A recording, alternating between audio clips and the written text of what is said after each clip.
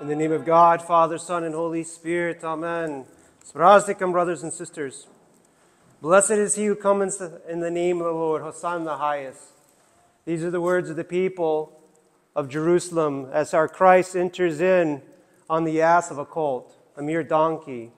He does this in fulfillment of the prophecies of the Old Testament, that this is going to be the one day that our Lord enters in to Jerusalem and is recognized as king, as an earthly king.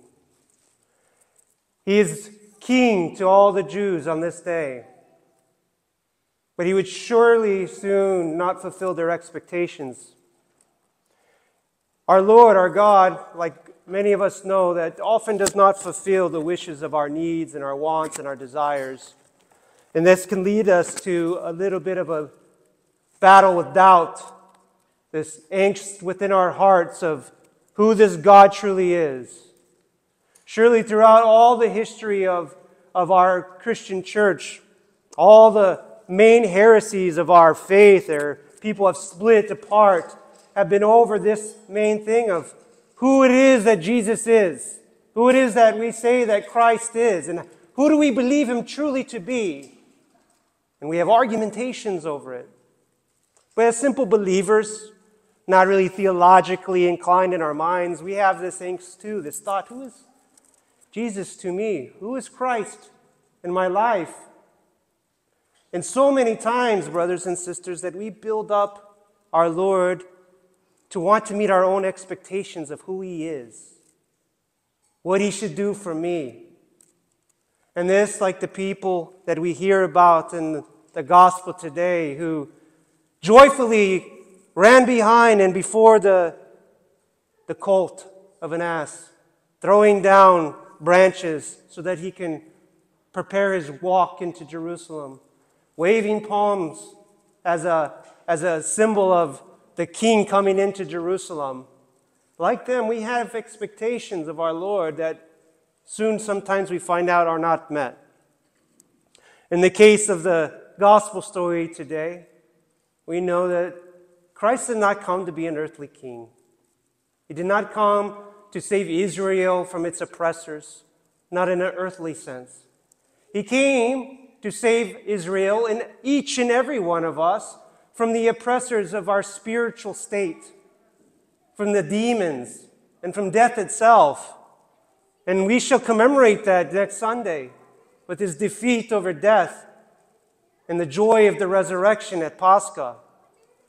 This is what our Christ did for us. He never promised us any earthly peace, happiness, or riches. In fact, he says, as a follower of me, you will be persecuted. As a follower of me, you will have to leave everything behind. As a follower of me, you will lose family and friends. Do you love me enough to do that? This is the expectation he sets. But in our minds, we have different wants of our God. Certainly, it does not help that we live in a country, in a Western culture that have seen as our Christ as kind of a ATM. From you young people, you may not know what that is. You put a card into a machine and you get money out, your money back from a bank. And so we kind of want to put something into our faith, into our Lord, and we want to withdraw something from him. We expect something because I did good. I followed the rules. I was persecuted once for your name. I stood up for you. Lord, can you give me something? Some blessings, some earthly showing that I'm in good favor with you. You see, this is not how it works. We have to endure to the end, brothers and sisters.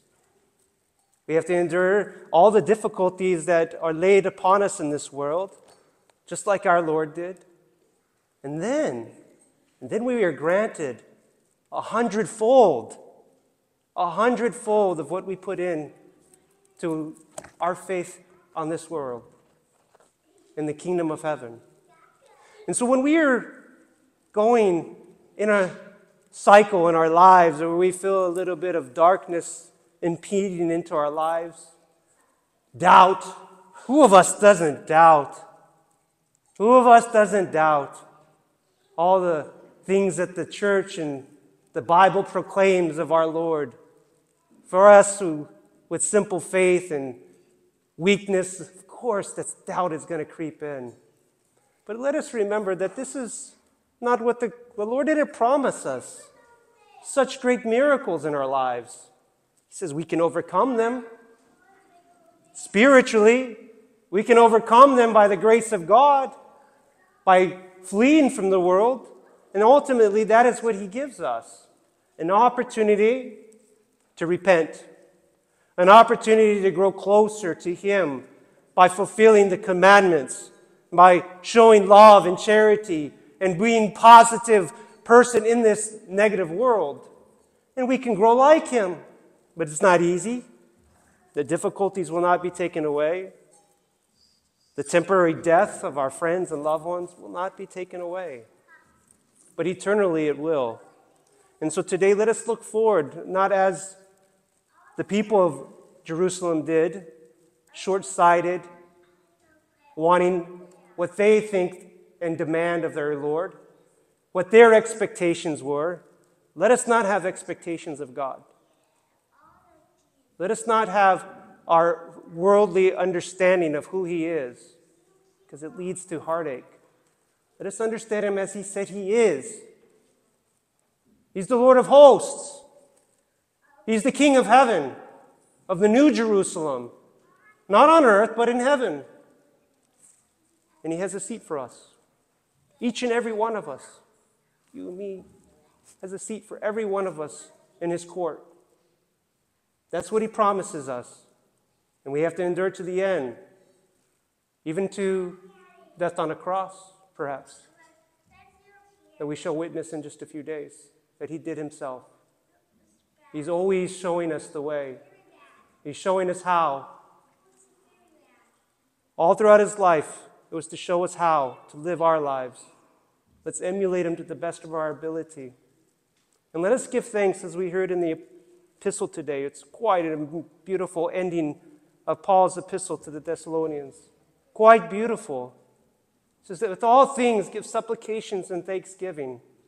All things find the beauty and the good in this world. All things have hope. This is what God gives us in the next life. Hope, beauty. And if we can find a way to give thanksgiving today for all the things that He has given us to live in just a meager way today, the simple things of our lives, we can find a way to be thankful for that, then we get a little piece of what's waiting for us in heaven.